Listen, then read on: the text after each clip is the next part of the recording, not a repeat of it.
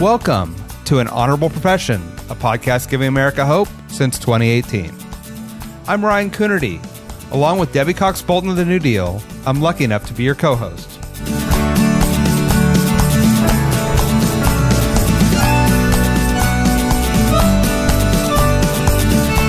An Honorable Profession is a New Deal Leaders podcast. The New Deal is an organization that supports the next generation of American leaders. From attorneys generals to state senators to mayors to school board members, these are the people that are pushing policies and politics that will respond to climate change, rebuild our economy, address racial injustice, and restore our democracy.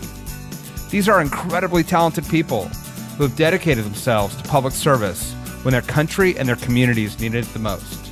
Check out newdealleaders.org to see what I'm talking about.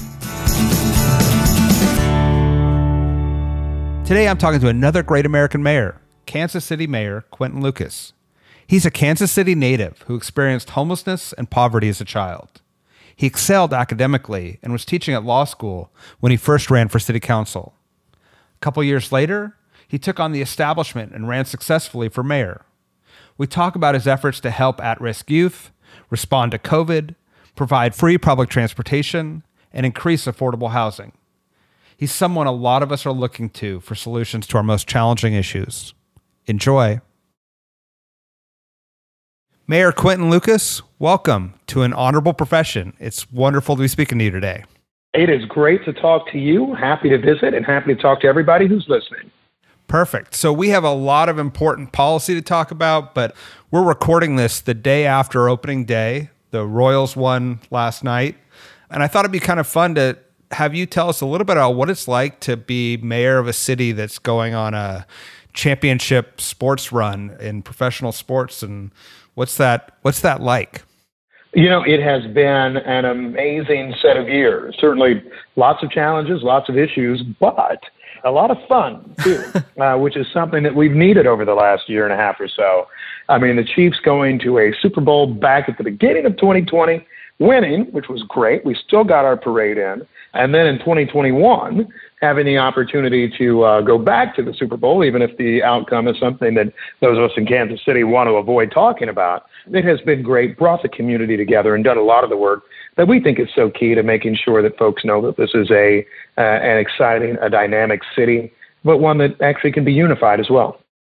And did you do one of those mayor-to-mayor bets around the Super Bowls? Oh, we absolutely did. I bet barbecue.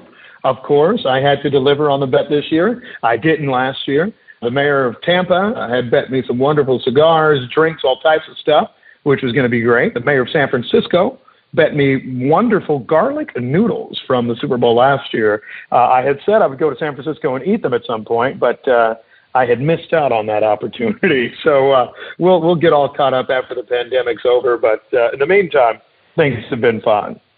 Let's jump right in and talk about how your city is faring through the various crises we've had. And let's start with COVID and see, how are things going? How are you managing the response and then the recovery dollars that are just coming down from the federal government? How do you plan to use those to help repair some of the damage that was done? Well, you know, a few different things, and it has just been an incredibly trying and challenging year, but I'm proud of the fact that Kansas Cityans have really stepped up and been ready to handle all of those challenges. We've had our mask mandates, our other items to protect folks in place for some time now, and we probably will continue, of course, to have those types of items in place to protect us. So that's something that I've been very heartened by and about. In terms of, you know, the federal government, it really has been exceptional to have the cooperation of the current administration in terms of getting money to America's cities. We were in tough shape in Kansas City in a lot of places, and it was through no fault of the cities themselves. It was because we saw significant change. We saw folks that weren't going to conventions. We saw, you know, rental car taxes go down almost nothing, and they support things. I mean, all of those steps that were just kind of expected for us and how we built out a city budget changed pretty precipitously. And so I am glad that we do have stimulus funds coming in Kansas City, several $100 million. It's going to be very important. It's going to be very well spent. Step one, we'll spend it responsibly to make sure that we're replenishing our reserves, to make sure that we can keep our employees, not have to fire, lay off anyone. And so those are at least some of the steps. I think additional steps will relate to the fact that we're able to invest in things long term that we had wished to do, particularly as it relates to affordable housing. We have a homelessness crisis in Kansas City, like many other places. This is something that's going to be important for us in being able to get to that next step of things and making sure that we can take care of our whole community. And how do you balance some of the short-term needs that people are feeling acutely as a result of this crisis with making some long-term investments that maybe spur some longer-term and more sustainable economic growth? Well, I think it is us not separating the two. I think it is us recognizing and saying that, we are at a position now where we want to invest in housing, for example, permanent housing solutions, so that people can actually ultimately build wealth. It is looking at those who are experiencing homelessness now and saying, how can we get you into some level of transitional housing that then leads to a more permanent housing situation that then leads to a way for you to invest in us to get invested in you. Those are the multiple steps that I think are important for us as things go along. That would be my idea and view of how these things should work. And while you were on the city council, you authored a strategy or a new policy around affordability in housing. How do you sort of find that point where you can create both housing for people who are experiencing homelessness, but also people who are just at risk in the housing market of falling into homelessness or just using all their income to try to stay in their home? I think there are a few separate ways we do it. I mean, typically local governments look at shelters and rental assistance as two of our primary options. We have that in Kansas City, and those will continue to be important. However, looking at a few other things, we've created a housing trust fund in Kansas City. Now the challenge is, how do we make sure we actually fund it? A lot of that effort will relate to how do you make sure that you have gap filling. One of the most important things in life really is, all right, somebody's working every day. Let's say they make minimum wage, which out here is still just $8.75 an hour. So they are not even able necessarily to pay a fair rent price. So can you find a way to allow them to have that bridge so that they can make rent each month, perhaps even have some money for savings so that they can build up those investments for their own future? I mean, those are the sorts of things that we want to be able to do. And I think that's what smart and prudent local governments will be doing with this tranche of funds. And then you've also been not only a local champion, but a national champion on creating free public transportation as a way to increase economic opportunity and address inequity in our society. Can you talk about your efforts around that? And obviously public transportation has taken a significant hit during this crisis, and what you can do to sort of rebuild that important piece of our infrastructure.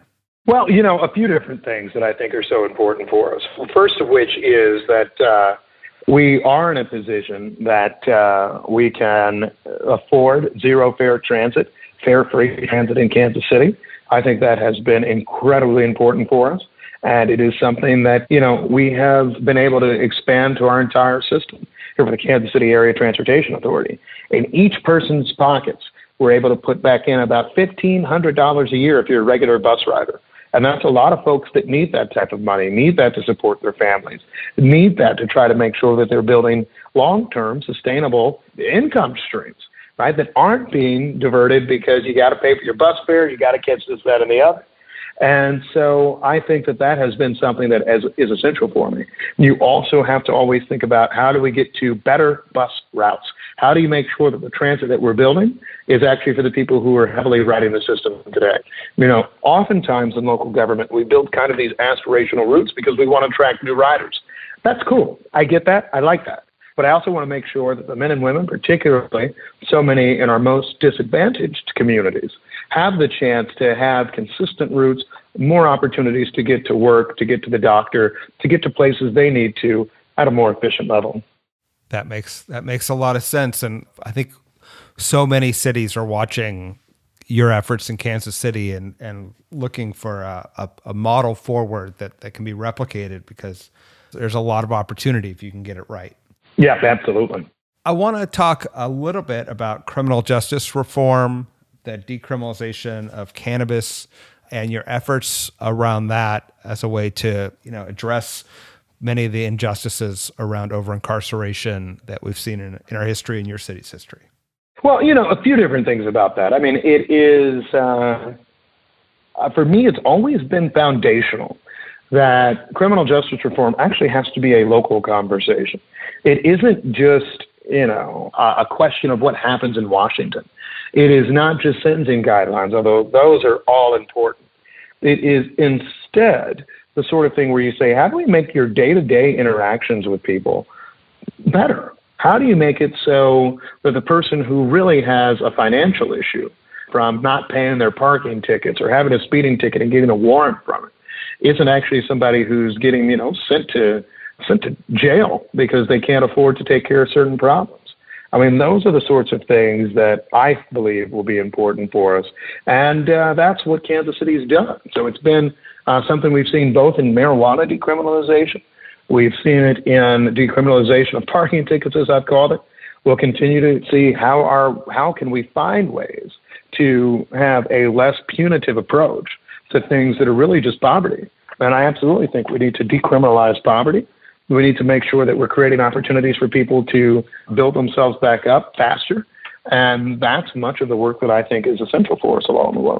And how do you balance or how do you approach that when many of these laws are at the state level, and obviously you have a different party in power at the state than you do locally in Kansas City? How do you see that dynamic playing itself out? I'm not going to lie, it's not easy. I think there is a different viewpoint sometimes in our state capitals and at city halls.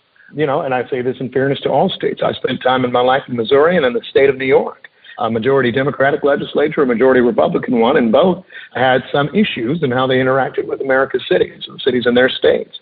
The way we try to do it is this. We try to make clear our perspective. We try to do what's right, but more than anything, we get ready. You don't waste your time waiting on our state capitol to fulfill all your requests, because it usually doesn't happen. Instead, what you do is you find ways to fix these issues on a local level. You try to generate funding from the local side. You work on lots of public-private partnerships. You do things that make a big and significant difference for us along the way. That's the sort of thing that I think you try to get done, and that's what Kansas City will continue to do, despite whatever challenges we may face from our friends in the legislature. That's a very patient but realistic approach to what must be an enormously challenging way to govern, because so many of the issues you want to work on, you aren't in complete control of your own destiny. But I appreciate that. Yeah, the idea of just being ready and doing what you can within the area over which you have influence. Yeah, absolutely. Let's talk about your journey into public service, and also what inspired you to run for city council that first time, and then the second, when you're running for mayor, you didn't have the support of the establishment, and what made you ready and willing to take that leap? So, a few different things. I mean, my trajectory here was being a kid from the neighborhoods, right? And I always cared about creating more opportunities for somebody who was living in circumstances that I once knew, experiencing homelessness, catching the bus, having a mother who worked hard every day, being watched by whoever would watch you, and sometimes taking care of yourself.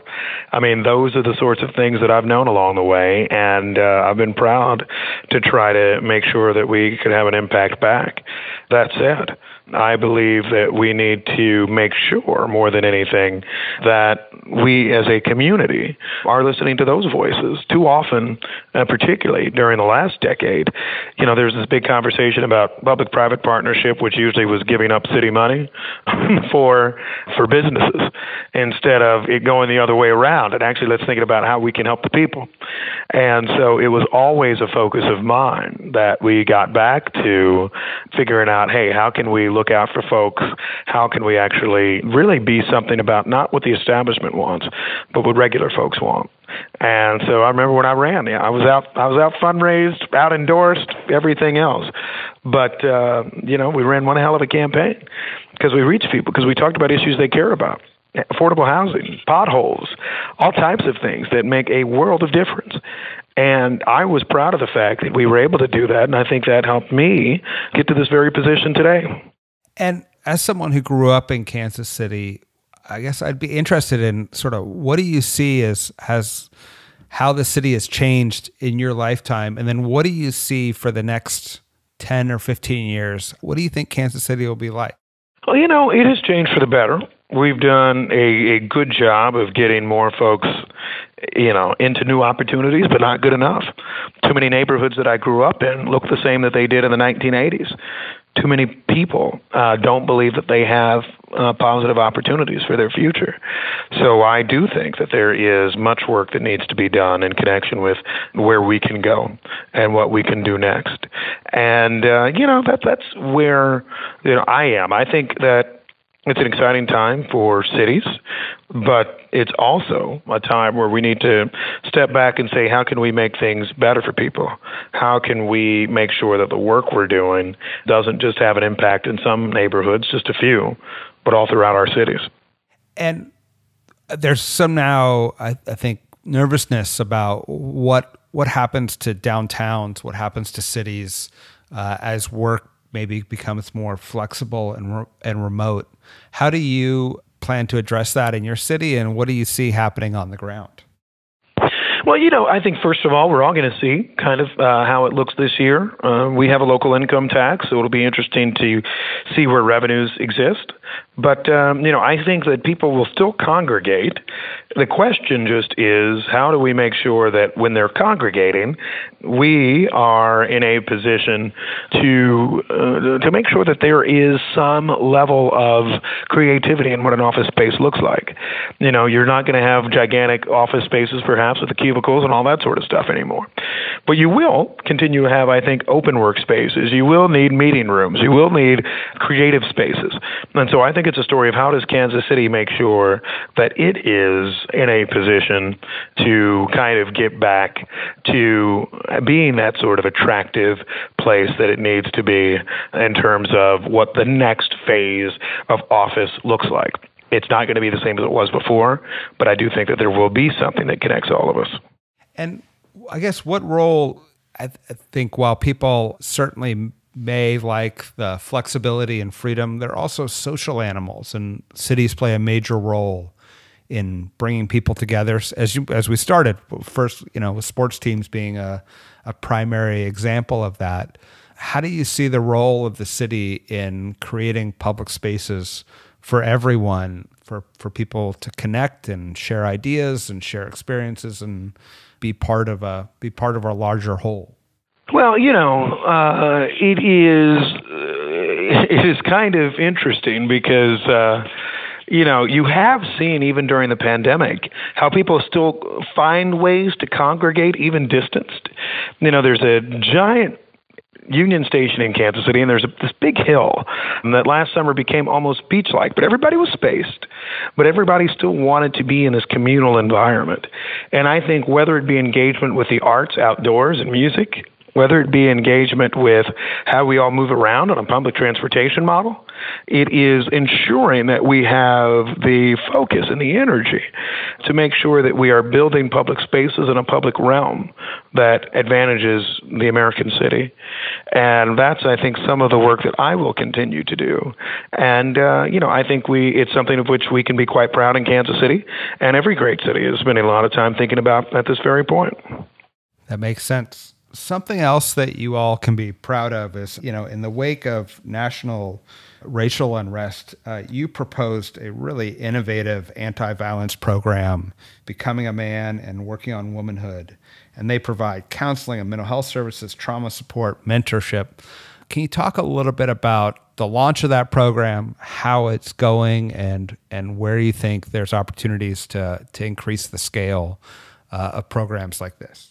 I think our connection with those types of programs is something that is really looking at getting outside of the politics.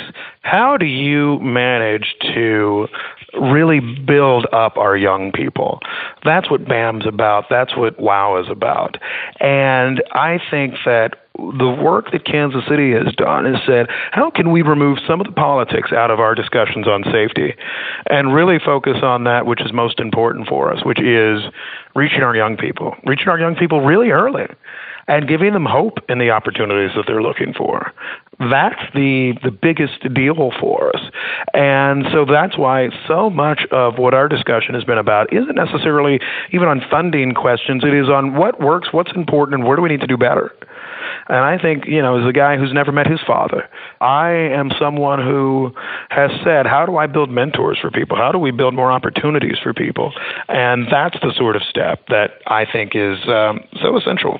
And are you seeing some of the benefits? I mean, it's a relatively new program, but at least anecdotally, what are you seeing as the effects of these programs on the ground? The first thing I've seen is that, particularly in a year like this, when it has been very hard for people to even get together, kids are excited that somebody's reaching out to them. Folks are pumped about the opportunity to really try to work together and get engaged in a way that we don't usually do. So I have been heartened by, I think, some of the steps that we've been able to take at this time. And I look forward to us being even more active and aggressive in connection with, what's coming ahead for our work on what it is that we're doing to fight violent crime at its root, not just working on, the steps that we need to take to, have police detectives or have all of these kind of end-of-the-line stuff. Instead, we're actually taking the real steps up front to try to, I think, make the change that's necessary. I appreciate it. I think we're all watching and hoping to learn from what's happening in Kansas City and seeing what can be applied across the rest of the country. Absolutely.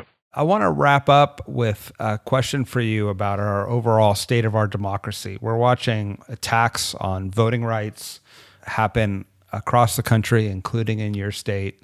And what's the role of city and city leaders in trying to ensure that our democracy continues to function and be accessible to people in this day and age? I think particularly over this last year, as we saw tension emanating often even within the federal government, but between the federal and state governments, a lot of people said, what's the city doing? A lot of mayors had to step up. I was one of them. And I think there are a lot of folks that are saying, all right, how can we do better? How can we improve things? How can we listen to our public? How can we, in a season of protest or a season of COVID-19, a season of orders, make sure that people still know that they are listened to? There is no greater political unit than the American city, and being able to do that sort of thing and giving people that sense of pride, but more than anything, and letting people know that somebody's looking out for them. Removed from the big politics, removed from all this other challenge and mess, just saying that we care. And I've been proud to be a part of that, and I think we're going to continue to make key differences on that for a while ahead. First of all, let me just thank you for your service, and thank you for being a champion, not just for your city, but for other cities on issues like addressing violence, on public transportation and affordable housing. It's a great benefit to all of us out here, the work that you're doing in Kansas City, and we're grateful. Well, thank you. Thank you for all that you do and sharing these important messages with so many. And I look forward to talking to even more folks along the way, but we appreciate you and all that you do. Thank you, Mayor Lucas, and have a good day, and good luck to the Royals this season. Thank you so much. Take care. Bye-bye. Thanks for listening to An Honorable Profession. Please subscribe to hear more amazing leaders, and keep asking your elected officials to be honorable. Boots Road Group produces podcast. I'm Ryan Coonerty, and because we keep things honorable, no tax dollars were used in the making of this podcast.